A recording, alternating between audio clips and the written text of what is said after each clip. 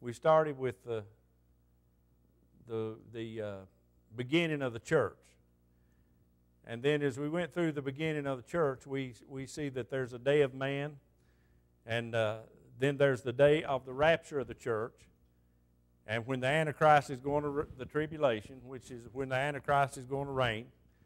And then the next thing that we come to now is the millennial, the 1,000-year millennial reign. Now, millennial is not mentioned in the Scripture as millennial, but it's 1,000 years, and of course, that means millennial. So we're looking now, we're at that point, through all the book of Revelation, we're to the point of the beginning of the millennial reign of Christ. Last Sunday, we studied that it was at the end of the tribulation period, that the Lord's going to come back, and at the Battle of Armageddon, He's going to put the enemies, He's going to put them where they belong. He's going to take care of business, and then the millennial reign will set up at the end of the tribulation. Right at the end of the tribulation, then we pick that up in chapter number 20. Here's what happens. And I saw an angel come down from heaven having the key of the bottomless pit and a great chain in his hand. Now this is right after the battle of Armageddon. This is after the fowls have had their feast upon the kings and the men of this world, after millions have died in that battle. Verse 2, and he laid hold on the dragon, that old serpent, which is the devil and Satan, and bound him for 1,000 years. Now he bound him, and he cast him into the bottomless pit. Now that's what's going to happen to Satan during the millennial reign. That's where he's going to be. The beast and the false prophet are in the lake of fire, and the devil is going to be bound and put into the bottomless pit, and he's going to be there for 1,000 years. Verse 3, and cast him into the bottomless pit, and shut him up, and set a seal upon him, that he should deceive the nations no more, till the 1,000 years should be fulfilled. And after that, he must be loosed for a little season. Now, we're going to cover this much tonight, and then that may be all we do tonight. But as Satan, at the end of the millennial reign, is bound, then Christ sets up His reign upon this earth. Now, and this part of prophecy has always been very intriguing to me, the part of the millennial reign. I understand all that leads up to it. I understand the terror. I understand the sufferings of millions of people because of their unbelief. And I understand how that the Antichrist and how that the one world government and the one world religion is going to rule for that 7 years. And it's gone now, but we'll get it back maybe if we need it. But to understand that the Lord, and we believe this, is going to come back without guns or swords or any such thing as that. The Lord's going to come back, and with His Word, He's going to fight the battle of Armageddon for the nation of Israel, and it's going to be won by Him. We know that the devil does not win. We know that Jesus wins. And when He sets up His millennial reign, this is going to be a time on earth such as we have never known in our lifetimes. We never will until this comes about. Now, there's people that say that we are living in the millennium now. That's not so at all. There's people that say that we're living in the tribulation now. Well, that's not so at all. We're not. We are waiting for the rapture of the church. We're waiting for the marriage supper of the Lamb. And we're waiting for the battle of Armageddon to be fought and won by the Lord Jesus Christ. And the next thing you and I look forward to is what? The rapture of the church. And then after that, what do we look forward to? The millennial reign, where we come back and reign as kings and priests upon this earth. Now, I believe that our reigning upon the earth will be according to what we did down here for the Lord. I believe that will be part of our rewards. Is if God can trust us with, God can trust us with many things. He may let us rule over many things. But all the people of the earth that are here are going to be governed by the Lord. He's going to be the supreme government. It's going to be His day. It's going to be His kingdom.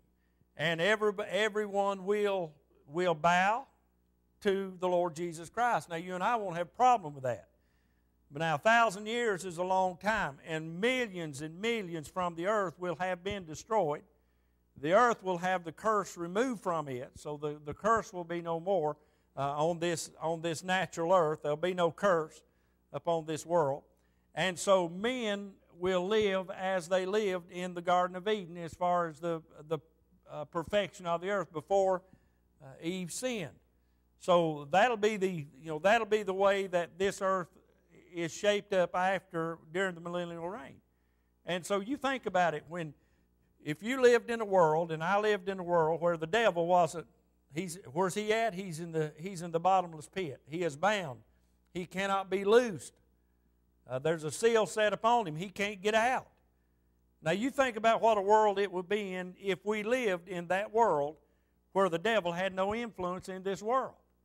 Now that would be a tremendous, way to live. Well, that's the way it's going to be in the millennial reign. And so for 1,000 years, men will be on this earth, and there'll be a great population explosion during that time. Now it'll be people that are alive on the earth when the millennial sets in, and a perfect environment, and they will have children, and their children will have children. So there is going to be a reproductive process upon the earth during the millennial reign. And when those things come to pass, all these people that are born upon the earth will live in that perfect environment. And they will grow up under no influence of the devil. But the Bible says the heart is deceitfully, it's wicked. A man's heart without God is wicked. And without the Lord, that's just exactly like it always has been. Men in them own selves are incapable of getting to God without Jesus. Now, people that come up during that time, I believe with all my heart that they'll be able to get into the family of God by being born again. And if they'll believe on that person that's ruling and reigning upon this earth, if they'll believe upon him, then they can be saved. And they can go to heaven when we leave in the millennial reign. They can go in heaven. But now you think about this world with no influence of the devil. You would think that in the perfect environment, you would think that everyone would be perfect, would you not? Now God's children are going to be, because we've already Christ paid our sin debt, and we've been saved by God's grace, and have already been made like unto Him after the rapture. But the folks that grow up in this world, the folks that are born into this world are born. People don't see there's no death. There's no death, because the 1,000 years people will live, and so there'll be no death, because what's the cause of death? The devil. Ultimately, sin is the cause of death. So there'll be no sin, so there'll be no death. So in 1,000 years' time, multitudes will be raised upon this earth. So you say, well, now you know why that you and I will have to rule and reign with Christ. Now, of course, He can handle it all, but He's going to let us be a mayor, a governor, maybe whatever God's got for you, but we'll all be kings and priests, as the Bible says, in this earth. So we'll have authority over the things of this world, but Jesus will be the complete authority. He'll be the supreme authority. And as He's reigning on the earth, there's going to be a group of people that are going to rebel. You say, how in the world could they rebel against God? How did Satan rebel against God in the first place? What brought it into his heart to rebel against the Lord? And I can't answer that question. But I can answer the question about man, because man's heart is exceedingly wicked, the Bible tells us, and that is the heart of man. And it won't change. And as these millions of people raise up, and they will not bow to Christ. They won't bow to His authority. I asked somebody, I said, what about sin? And I've always thought, what about sin? With the devil not present, will there still be evil? There will be evil, but it will not, because of rebellion of people against God Himself. There'll be evil, but evil will not be tolerated. Now, I can't explain all that, but I understand it. So you just have to try to dig in that and try to understand that for yourself. But evil that there is will not be tolerated. Because God's going to reign and He's going to rule this earth. Now, you and I won't know evil. We won't be, there will be no evil in us because we are made like unto the Son of God, and there's no evil in Him. There's no way for Him to sin, just like there won't be any way for us because we'll have a whole different body and a whole different mindset, and so we'll be like unto the Son of God.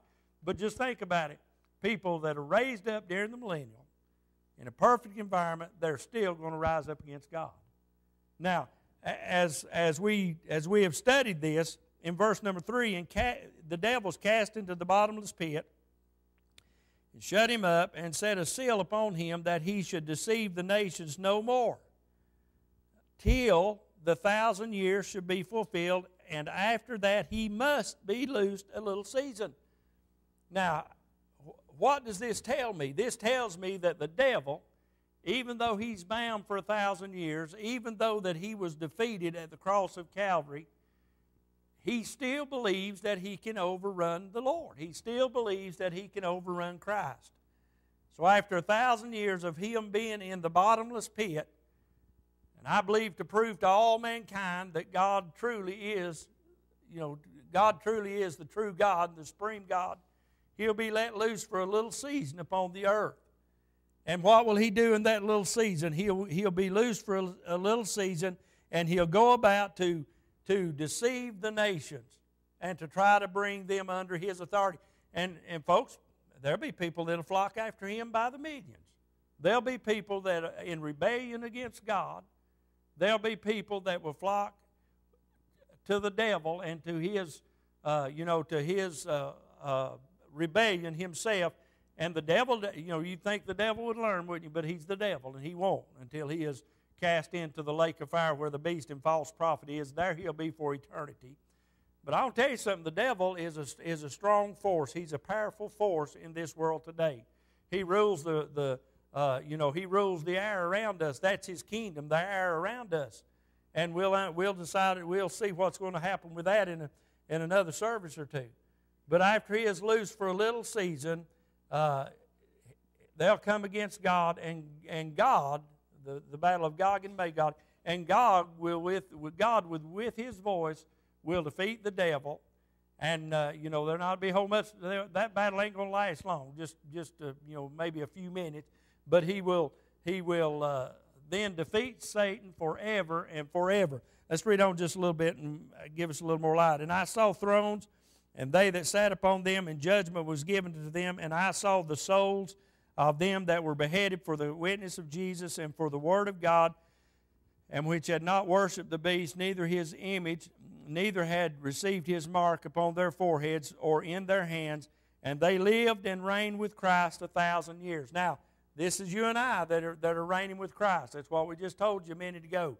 We'll reign with Christ for 1,000 years. Who? All of those that have been martyred, all those that have been saved. Everybody up until this point of the rapture will rule and reign with the Lord Jesus Christ.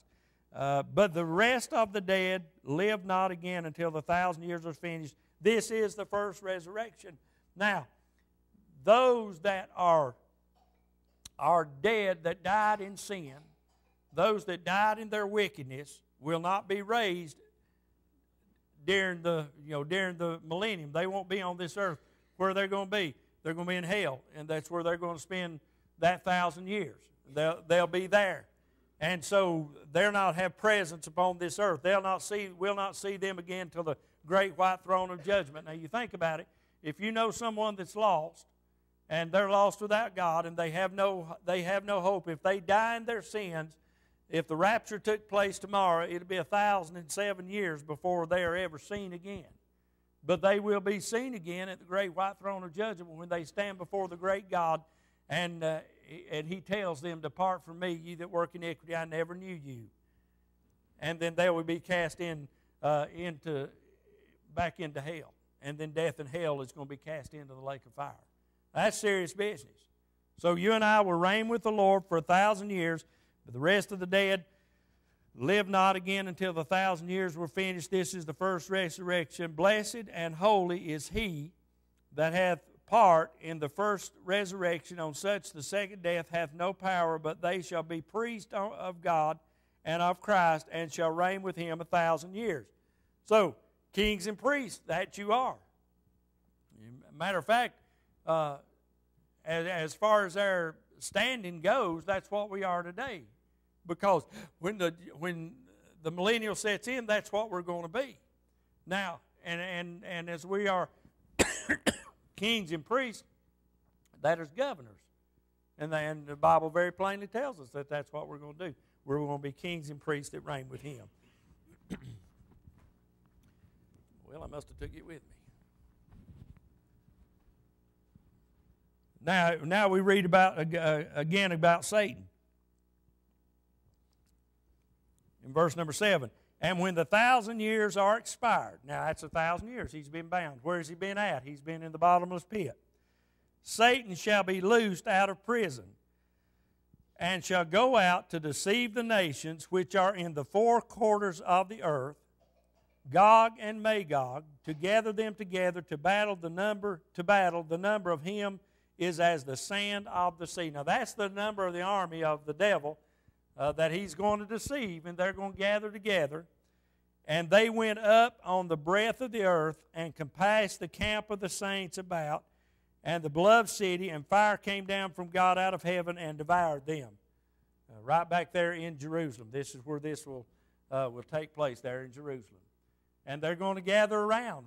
That's where Jesus is going to sit on his throne, is in Jerusalem. He'll sit on his throne there. And as the thousands as of the sand of the sea will gather, encircle the camp of the Lord. And God will simply do this. He'll call down fire out of heaven, and it's going to devour them. And that's all it's going to take. He's given man change. He's given man plenty of space for repentance. And even in that day, there'll be space for repentance, yet there'll be people, I believe, that will bow to Christ. Every knee shall bow, one way or the other. Every knee's going to bow. But in the millennial reign, there'll be those that'll bow to Christ and go with him, but there's going to be an untold millions of people that are going to go with the devil. And so that shows me that man's heart is exceedingly wicked. That shows me that the devil is not going to give up. He still thinks in 1,000 years' time when he gets out, he's going to go to battle with the Lord again, and he's going to win, but he don't. How do I know he don't? Because the Bible tells us he don't. He's defeated right here in the battle of Gog and Magog. Now, and the devil that deceived them was cast into the lake of fire and brimstone, where the beast and the false prophet are, and shall be tormented day and night forever and forever. Now, after the battle of Gog and Magog, the devil is going to be cast into the lake of fire, where the beast and false prophet are. Friend, I'll tell you, there is a place worse than hell. If men die today, that's where they go. They go to hell. But the place that is worse than hell is the lake of fire. And so if you can imagine people dying and going to hell where there's wailing and weeping and gnashing of teeth in a place of darkness, and to spend eternity there, that's a horrible thing. That's just unbearable to think that people will go there. But then that is all going to be cast into the lake of fire, and where they'll be tormented day and night forever and forever. Where will you and I be? Where will you and I be? We'll be with the Lord, and then the Lord will come and he'll purify the earth, and that part comes after this, and we'll study that later. But friend, I'm glad to say to you tonight, I'm glad I know the Lord. I'm glad that when the 1,000-year millennial reign sets in, and I think about that. How's that going to be? What's this earth going to be like? And the lion and the lamb coming together. Kids can play with snakes. Nothing will harm them. I don't know if they're going to be there or not. Yeah, but that's the way it's going to be. And the best I can understand, it'll be a time where animals as well as man will eat of the fruit of the earth. And so I'm not sure there'll be any T-bone steaks in the millennial reign. You'll have to come up with somebody else to ask that question. But it will be as it was in the Garden of Eden. The Garden of Eden, Adam and Eve were basically vegetarians because there was no killing going on until God slew the first animals to make them coverings of furs, of skins. That's when that's when the killing of animals began. But it doesn't matter, and people say, well, I don't think I like it. No, I will tell you something. It's heaven. Whatever it's going to be, it's the millennial reign. It's heaven. And anything that goes on, you and I are going to be in love with it. Amen. We're going to be perfectly content and happy for 1,000 years. Nothing's going to bother you. There's not one thing going to bother you after you leave this world and go to the presence of God. Throughout all eternity, through the millennial reign, there is not one thing going to bother you. You're not going to ever have one more worry. You down here on this earth, and there can't nothing go wrong in your life during the millennial reign or thereafter. Nothing can go wrong. You can't have an evil thought. Now think about that a minute. Does that not intrigue you? That has always been such an intriguing thing. As much as I love this, I like this earth like it is. I really do. I enjoy getting out in it. I enjoy seeing the things of this earth.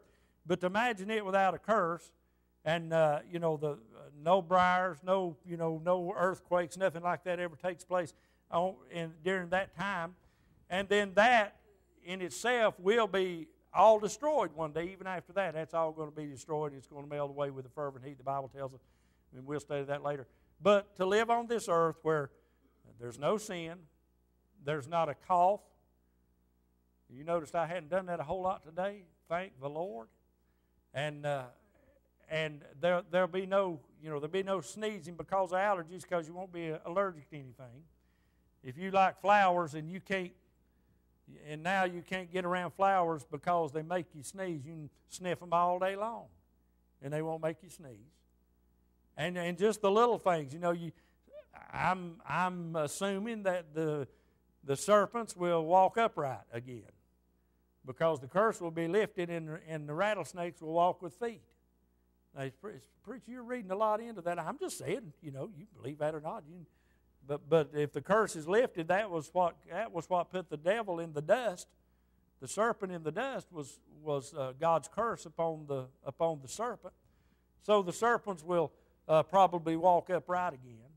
And you say, I'll be terrified of that, preacher. No, in your mind right now, you would be terrified of that. But in the mind of Christ, in the day of the millennial, there won't nothing terrify you. If you're afraid of the dark now, you won't be afraid of the dark then. If it got dark, but the darkness will pass away. But if you're claustrophobic, you wouldn't be claustrophobic anymore. I could ride elevators all day long and it not bother me. Never have a thought of that. What's your greatest fear? Somebody, what's your greatest fear? Speak up. Heights? Oh, you'll be able to climb to the tallest mountain and look off and just enjoy that view, and it won't bother you a bit. It won't make your legs tingle like you think you're going to fall off of there. I know I'm not afraid of heights, but I know that feeling. What's somebody else's greatest fear? Oh, you ain't nobody feared of nothing. What is it?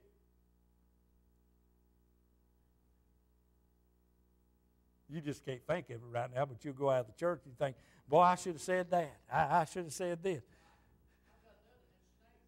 Snake. Well, we done explained that one, sister. You would now? Yeah. But then you won't have to worry about that. And Sister Betsy's afraid of treadmills. I just learned that today. She's afraid of treadmills. You'll have to get her to explain all that. But if there's a treadmill in the millennium, you can get on and run all day, and you won't be a bit afraid of falling off or getting dizzy or nothing else. But of all your fears, you'll have no fear. You'll have no fear of slipping and falling. None of these things are going to be fearful to you during the millennial reign. And, we'll never have an argument with another human being.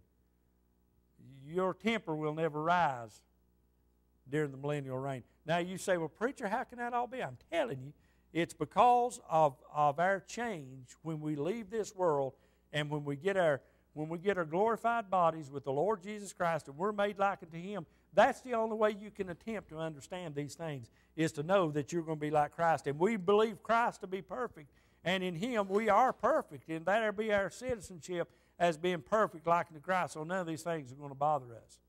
Never have an argument. Never worry about anything.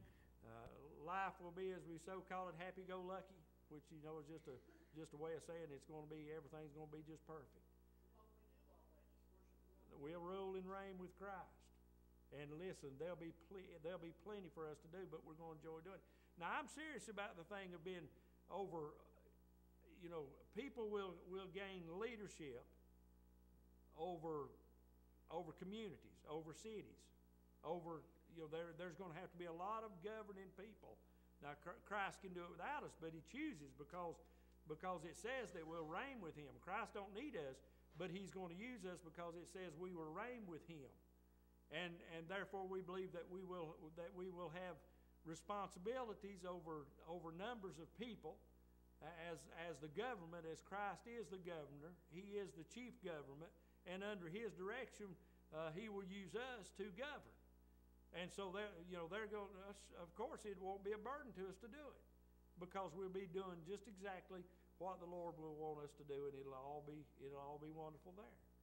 And there'll be you can use your imagination and do a far better job than I can try to tell you what's going to happen in the millennial reign, but it's going to be perfect.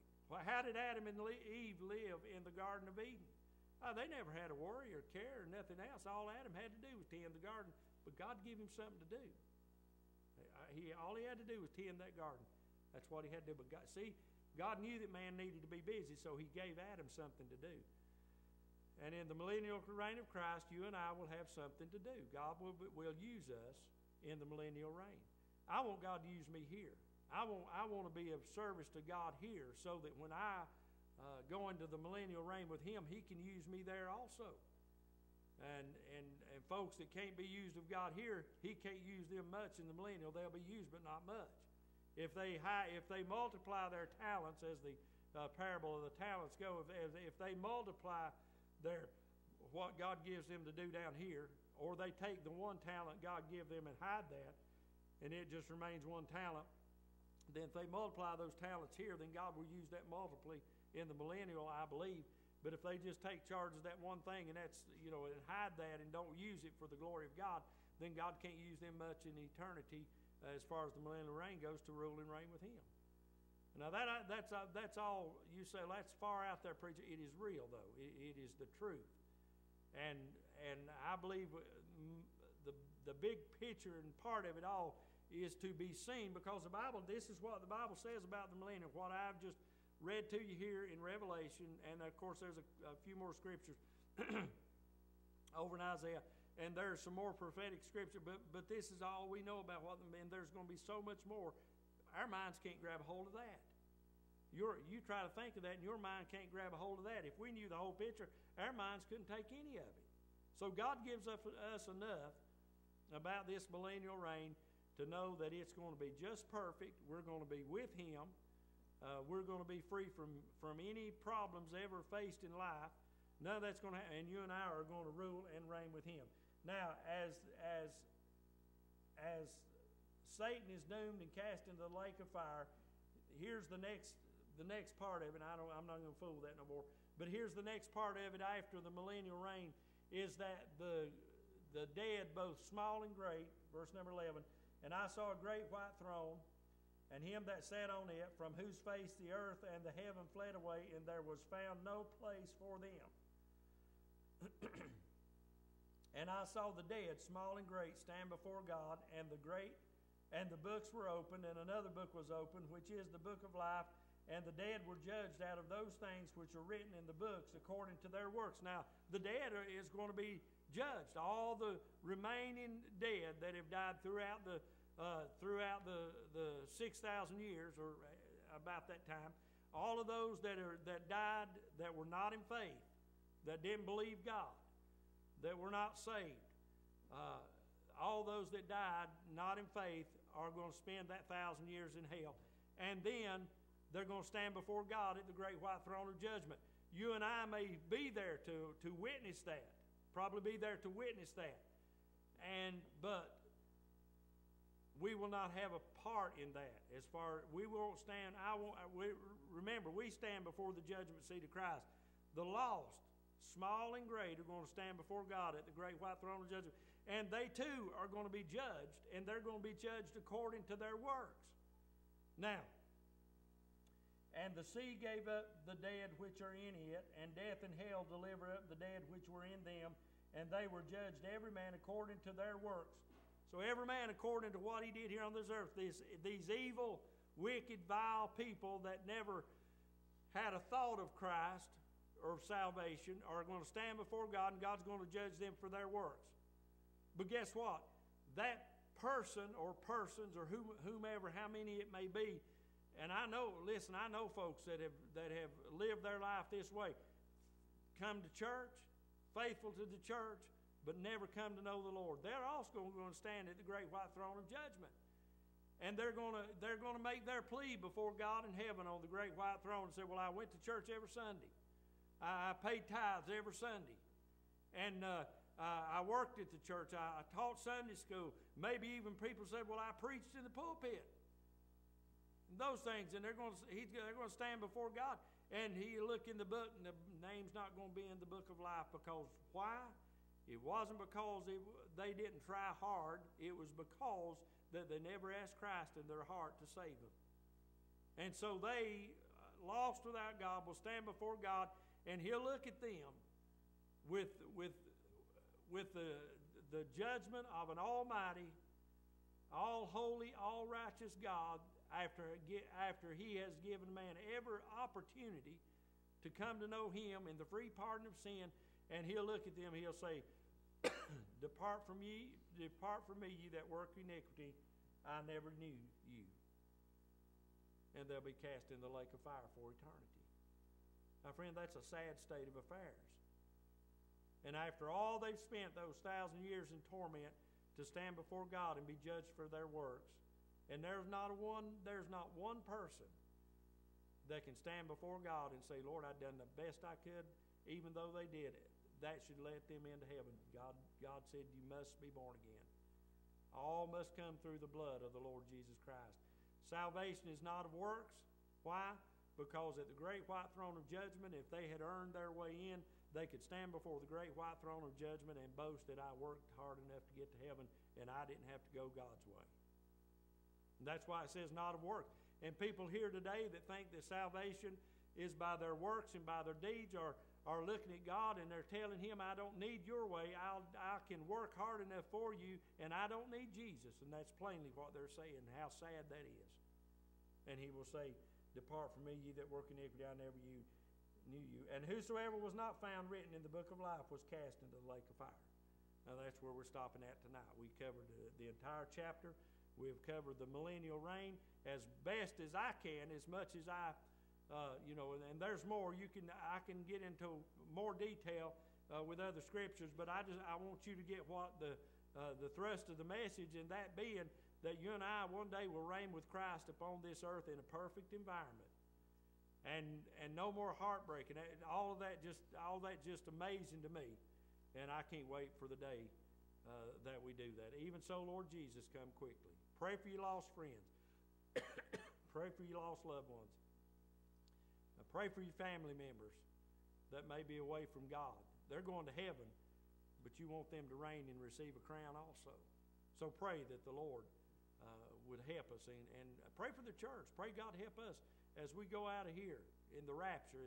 If Jesus comes, and I believe he's coming soon, but you and I in the church that go out in the rapture, pray that God help us to be faithful to him as a church till he comes. Father, we thank you, Lord, for thy word tonight. And God, even though there's a lot about this I don't understand, Lord, there's a lot about this that a lot of people have more knowledge of than I do. I do understand, God, that we're going to rule and reign with you for 1,000 years.